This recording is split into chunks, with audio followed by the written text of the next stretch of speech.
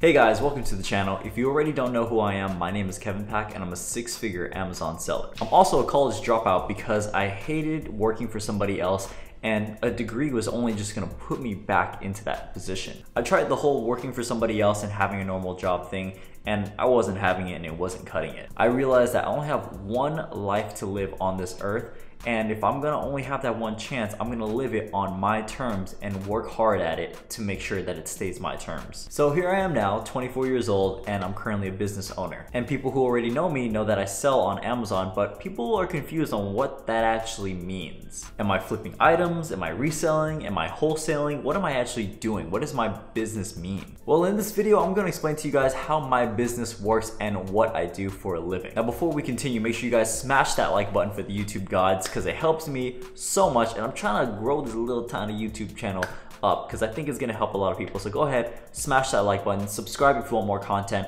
and before we get started, I'm gonna show you guys my sales so you guys know I'm a current Amazon seller right now. All right, today is Wednesday, April 15th, 2020, and here's my account.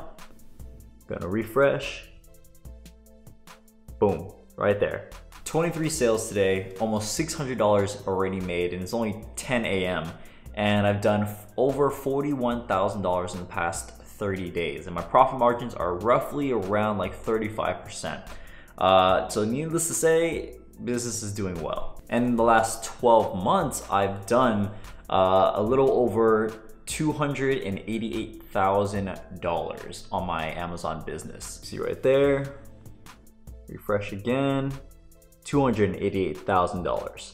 So to clear up any confusion, this is exactly how my business works and what it is. I have a private labeling business. Now that's just a fancy way of saying that I sell my own brand of products basically. For a more simple example, let's say that I have these coffee cups that I'm selling, but they have my brand name over it. So it's not just a blank coffee, it's a coffee mug with my brand name on it. It's very similar to people selling their own clothing brand. So they have shirts, all these shirts, and it's a shirt that every other company has, or the same shirt that any other company uses, but the only difference is the company has their own brand name on it, and then you have your own brand name on it. So that's what private labeling is. It's putting a brand over a normal product, basically. So you can see a lot of people on Instagram who do this, who have their own clothing brand, and what they're doing is basically private labeling shirts. That's all it is. The only difference is I sell my private label products on Amazon. This could be anything from beauty to home to kitchen to outdoors to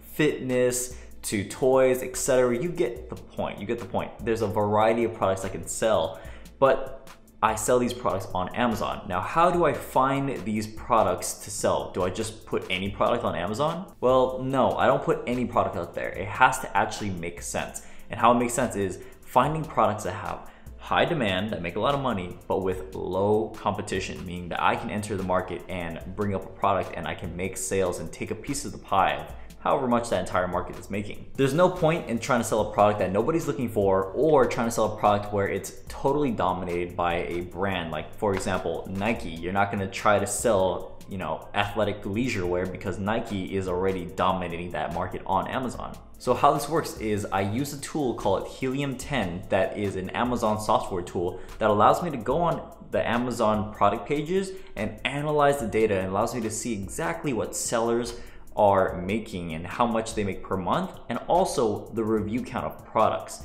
We use the review count of products to tell of how competitive it is. If the page on the market has a bunch of 1,000 reviews on it, then it's too competitive. But if we see people with like under 100 reviews, then we're gonna look on the opportunity and see if we could fit into that. Once I find a potential product, I go to Alibaba.com, which is a website where you can be in contact with suppliers overseas in China or wherever it is, but mostly people sell or buy from China. We find suppliers that can produce our product at a low cost, and we make an order from them. Once we make an order, we create a product listing on Amazon so that customers can actually see what our product is and buy from it. Then I tell my supplier in China to send all that inventory that I just bought into the United States to an Amazon warehouse. And this Amazon warehouse is where Amazon is gonna fulfill all of my orders for me. I don't have to ever see the product or do any shipping or packing or anything like that, or manage any returns. That's why I sent it to the Amazon warehouse, because Amazon does all that for me. So they do all the hard labor for me, and I just have to manage my sales on my computer and launch my product and manage my advertising to make sure that people are seeing my product and they're gonna be buying it.